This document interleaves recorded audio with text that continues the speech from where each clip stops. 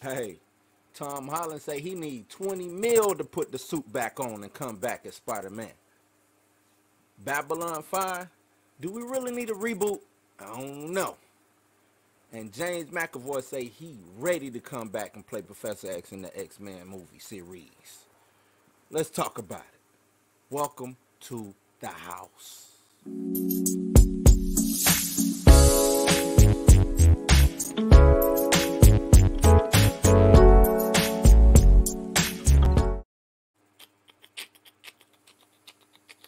Yes, sir. Yes, sir. You know what it is. Welcome to Blues News. It is I, Bluminati, man. Got a couple things I want to hit on real quick on this Monday. Give y'all a little quick news, a little something. You know what I'm saying? Not too much, not too heavy. You know what I'm saying? Don't forget to like, share, subscribe, hit that notification bell. Hey, let's do it, man. Get all that. Tell your friend, tell your mama, your daddy, auntie, nephews, and nieces. Tell them to check out Blues News, man. Tell them to check out Blues News. So let's hop right on into it. Tom Holland say he need that 20 mil, my guy. 20 mil. I mean, is he worth 20 mil? Is he really worth 20 mil? Why not? It's, you know what I'm saying? Why not? But yeah, so reportedly he wants 20 million to re-sign back on the Spider-Man. Once the No Way Home movie swings in the theaters this December, Tom Holland will no longer be under contract to play the web slinger for Marvel or Sony. Even though he's admitted that he'll happily, he'll be happy to stick around and everything like that, but he no longer on the contract. And I think it's going to be a big, right now, it hasn't blown up yet, but it's going to be a big, huge controversy, especially with a lot of things that's going on with Disney and Marvel right now. It's going to be big, man. So originally the actor signed a 6-picture deal when he first landed the role. This allowed him to have 3 solo movies that also allow him to have those Marvel MCU crossover movies that he did. So looking at the plans Sony has in the near future of their own shared mythology and everything they got going on in the Sony Marvel Heroes universe, or whatever they calling it, it's going to be crazy, man. His future is up for grabs, but he has major bargaining power. His position in this, man, as he wants 20 mil, he'll probably get the 20 mil, man. So the MCU fans, we will all reject another caster, because right now we like Tom Holland and Spider-Man as Peter Parker. He's doing this thing, man. So 20 million re-up. Sony, Marvel, or whoever signing them checks, he gonna get that, man. They might as well be ready for it. So 20 million for however many films plus profit participation points and box office milestones will make him a very wealthy young man.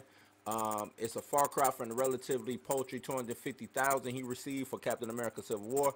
250,000. Civil War is one of the biggest movies ever, and all he got was 250,000. His upfront Spider-Man salary jumped to an estimated $5 million for his most recent outings in Avengers Infinity War, Endgame, and No Way Home. So he's making money. He getting to the money. But 20 million now. My guy say up the bread, cuz. Up that bread. I need 20 of them things. You know what I'm saying? I need that bag. You want me to come back as Spider-Man, I need that bag. So I'm trying to tell you, all the power. He got all the power in the world right now, man. It's on him. It is on him. And I hope he gets his money, man. He deserves it. He been out here pushing that brand real heavy. His acting, I mean, he just overall, he's perfect for this new Spider-Man. He's not my favorite Spider-Man, but he is top tier. When, you know what I'm saying? I can't complain about what he does as Spider-Man. So salute. Hope you get your 20 mil, man. Hell, shit, ask for 25. They probably give it to you. They probably give it to you. You know what I mean? All right, so up next, Babylon 5 getting a reboot. I remember Babylon 5 when I was, in my youth, my younger days, and I wasn't necessarily the biggest fan of Babylon 5, and I don't even know how big this franchise really was, if it was big or not, man, but I guess it was big enough to garner people wanting a reboot of some sort. But So it's being reported that Babylon 5 reboot with the original creator in development for the CW, and I guess this would be the perfect place to have it at the CW. Um, the reboot, Babylon 5 original creator John Michael Straczynski is attached to the works for CW. Babylon 5 was created back in 1993 and it launched a franchise phenomenon that spanned for 5 seasons with the spin-off Social Crusade. So I guess it did its thing, man. Like I said, I wasn't a big Babylon 5. It was something I remember when it used to play. That was like after I'd be out playing ball, I come back into the house, it'll be on TV. I just had that thing playing, and I'd probably take a nap or something like that. You know what I'm saying? But they say it had short stories, comics. Said it was a lucrative brand for WB.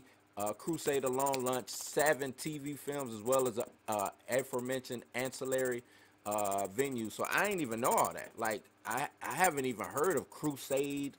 Don't know what that is, man.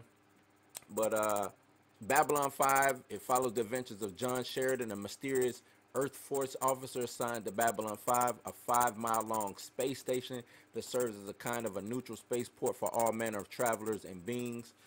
The humans on the space station find themselves embroiled in interspace conflict with ancient and futuristic alien races. The original show starred Bruce Boxleitner, Michael O'Hare, Claudia Christian, Jerry Doyle, the late Mira Furlan, Richard Biggs, Andrea Thompson, and numerous guest stars and recurring roles. So, I mean, I might actually be into this now. Like, I wasn't into it back then.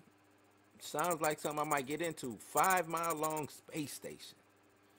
That's something that we kind of currently working on now. And when I say we, just humanity. Like China wants to do I think just a mile-long space station. Um, I'm as I'm reading this, I'm intrigued. I'm intrigued. Um, they say it's described as a from the ground up reboot of the original show. The series is being looked at for a launch on CW. Straczynski's JMS Studio executive producing. It's unclear if this will be a straight to series or pilot format. The idea is to tap into the franchise's IP that has been built up over the years of Babylon 5 and harvest it for new and returning audiences. Straczynski most recently completed the Netflix series Sense 8 with the Wachowskis and penned the script for the Valiant Comics adaptation of Shadow Man. So this dude been working. Sense 8 was pretty good, but could have been better. You know what I'm saying? The Wachowskis, y'all could have did better on that, man. You know what I'm saying? So retapping into that IP for the network television, it'll be dope. It's nothing new. We get this all the time. Reboots, retelling. Just when IPs are out there and they make money, they're gonna go back to it. We got Hawaii 5-0 Wonder Years coming up. I think, matter of fact, Wonder Years already came out. We got like the Fresh Prince. We talked about it on Blues House Live. The Fresh Prince reboot. So it's potential for these IPs to be brought back to life, and this is no different. This would be no different. It'll be next in line, and it'll probably get second life, second chance for new audiences to see it. Like I said, I'm intrigued now. I really didn't like the. I'm not gonna say I didn't like it. I never even gave Babylon 5 a chance. I ain't gonna lie to you, man. I ain't even gonna lie to you. Never gave it a chance when I was growing up. But now, I'm intrigued. I kind of want to see it. I kind of want to see it, man. Babylon 5. Do y'all want to see it? Comment. Let me know. Let me know. So, on to the next. On to the next. What do we have? James McAvoy and X-Men. Woo. Now, look.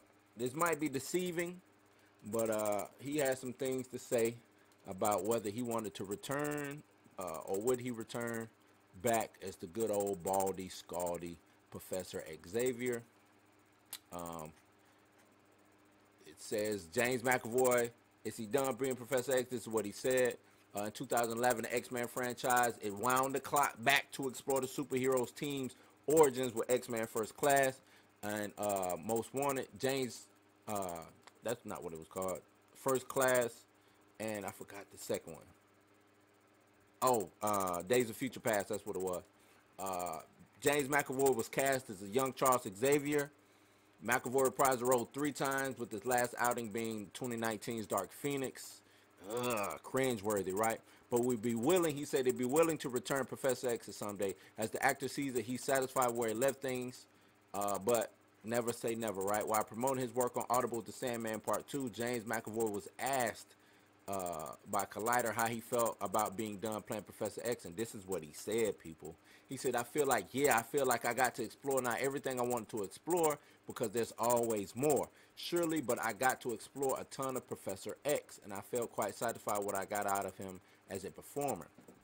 So, after following along with Patrick Stewart's experience with Professor X and X-Men, X2, X-Men United, The Last Stand, X-Men Origins, First Class provided the opportunity to show Charles taking his first steps in becoming mutant kind's greatest figure, or one of the greatest figures, right?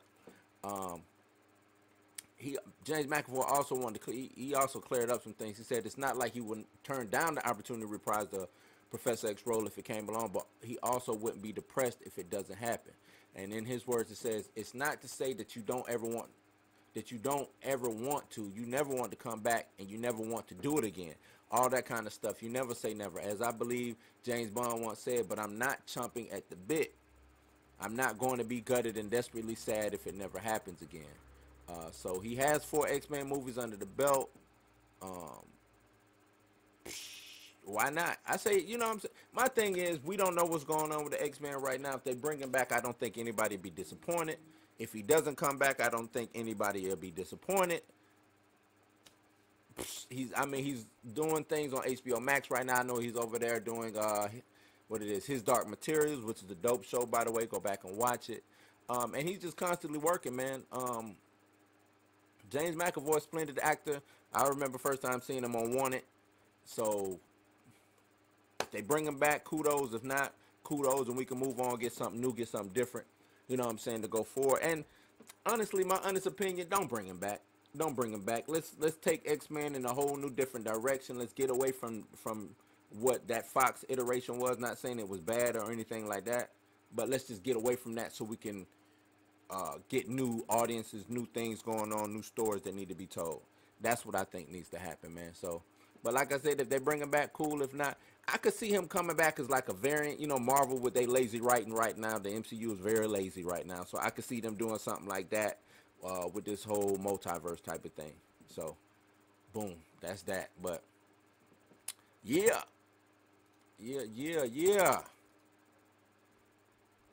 Blues news, man. I appreciate everybody who done came in, because that's it. That's all I got for today. That's all I got. Nothing really major happened. Hopefully I get something a little bit juicier for y'all tomorrow, man. Don't forget to like, subscribe, share, and hit that notification bell so you know what's up, what's goody. And you ain't got to go home, but you got to get the hell up out of here, man.